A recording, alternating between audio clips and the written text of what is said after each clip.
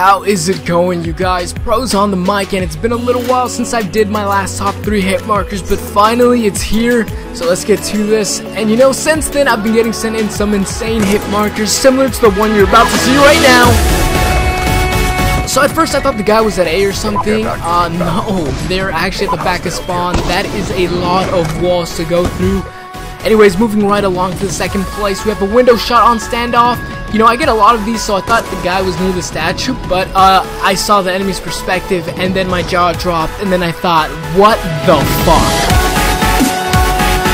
Alright, to close off this episode, I just wanted to say any of these shots could have been the first place, but I decided to choose this 2-piece because 2 would have been better than 1.